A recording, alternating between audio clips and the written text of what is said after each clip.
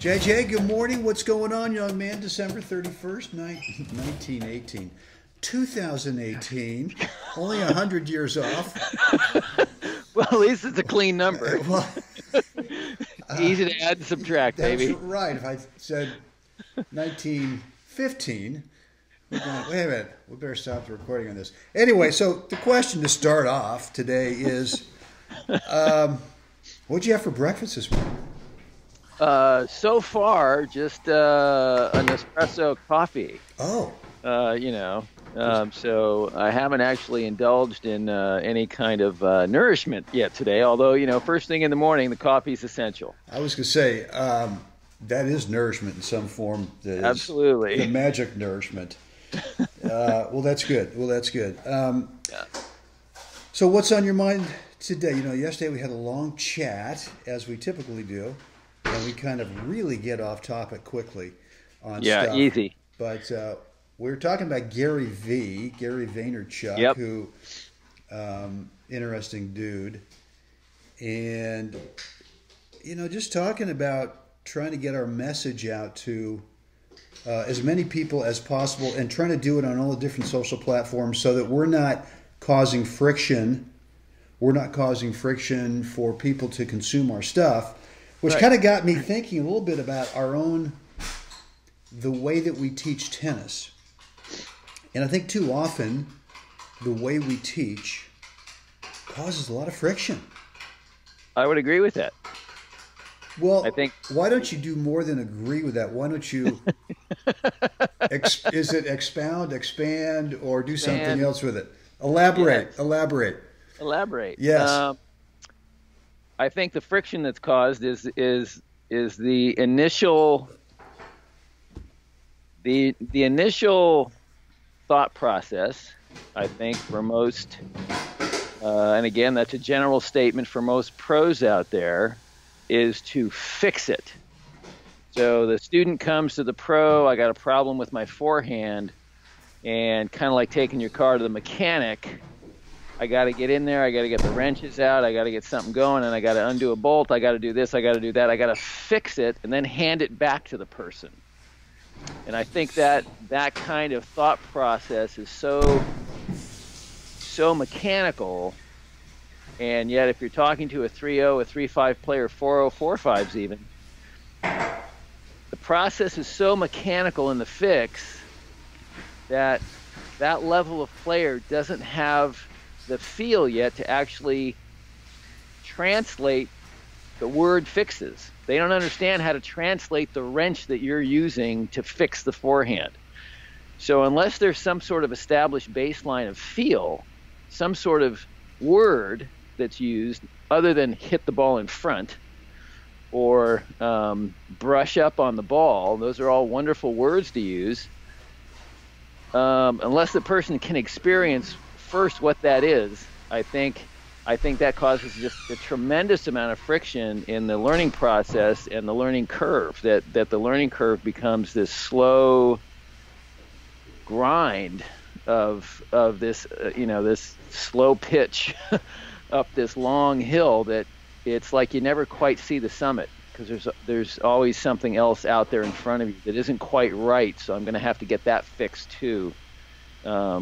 So anyway, to make a long story short, I think the friction is caused because the fix initially is always assumed to be mechanical. Yeah. Well, I think the first thing you said is that student goes out and the pro looks at it that way. I've got to fix this problem. And I think some of that comes from we as teaching pros go, well, we have to justify our fee. We are charging this person something. So we have to come up with a solution. I mean, that's kind of our understanding of what, you're going to give me money and I'm going to give you a fix. Right. And I'm going to give you an answer. Some sort of answer in some form or fashion. Here's an answer. That's right. And it could be that the answer is simply Janie or Jimmy or Mr. James. You got the swing. You got the right stroke because I can sit here and I can underhand feed 10 balls to you and, geez, I haven't said a word and the problem is fixed. The problem is we haven't said anything, and yet I haven't done anything. I haven't really done anything. So the friction to me is with the words, as opposed to convincing this person that if you'll create the right spacing with your feet, as I'm doing here with the feet, I'm actually creating the spacing for you, so the swing is frictionless. Right. But during the points, you don't really put enough emphasis, enough priority on that spatial distance that your feet should be creating. Boy, listen to me now. I'm really into the fix-it mode. Right. Oh, my God. I'm even sort of getting a little nervous on it. But to try to convince them that it's not so much with the swing, that it's really just that you've got a good enough swing as it is right now, right, if you have the right spatial relationship to the path of the incoming ball. So yeah, I think that's right. Is that the friction's caused with initially, I've got to be verbose here. I've got to talk. I've got to be able to deliver an answer, and even what would be better would just simply be, I think, the old Galway deal, which would be, well, just watch this. Don't analyze it. Don't pick it apart. But I've heard where you feel like you're experiencing a problem. Just want you to watch this, and it gets back to the whole visualization thing. The student being able to just copy and mimic and model, which gets down to, especially with the young teaching pros, fellas and gals, can you actually show your 55-year-old 3-0 mother of 3 kids how to not hit a full Western topspin forehand? If you can't demonstrate that, then you're going to demonstrate how to do this thing that's probably going to break them. Right. I mean, is that a logical? There is such emphasis today on the modern forehand and Roger Federer, Djokovic, Serena, you name it. Pick a top player, out there, and I think the emphasis on that is so overdone, overemphasized, that is it really a logical step in a player's development, a ladies 3-5 player who's playing in day league, who's been in 3-5 for 15 years, and she's happy, she's playing tennis, and she enjoys her friends that she has in her 3-5 group, and that's really where she's at. But yet she's going to come out and take a lesson, and your first thought is to throw, if we could just get a little bit more of that grip around, and we could get a little bit more of that windshield wiper going and turn that ball over. I think, we're asking for something that is so far off the reservation and so far down a rabbit hole in terms of, shouldn't we be figuring out a way for this gal to enjoy the game a little bit more with what she has? And can you actually navigate that conversation when she says, something doesn't feel right on my forehand, and the initial contact is to, again, fix it, but you're going to fix it your way, as opposed to looking at the mechanics of what she's been doing for the last 20 years and saying, you know what, this just takes a little tweak here. This just takes, again, even going back to spacing, if you prep and you get your hands away from your body just a little bit more, feel like you're holding the racket away from your body a little bit. Are you talking to me about my forehand, Jeff? Wow, there could be a little subliminal going in there. just a little, maybe. If you get your hands out of your pockets, Brent, when you make your turn, you might feel like you can break an egg with the forehand, okay? Okay, where is the unrecord button? Let's see. Yeah, where's it? Yeah, I'm sorry. Did I say that out loud? Anyway, I think without that consideration, you're doing yourself and your student, your client, a disservice.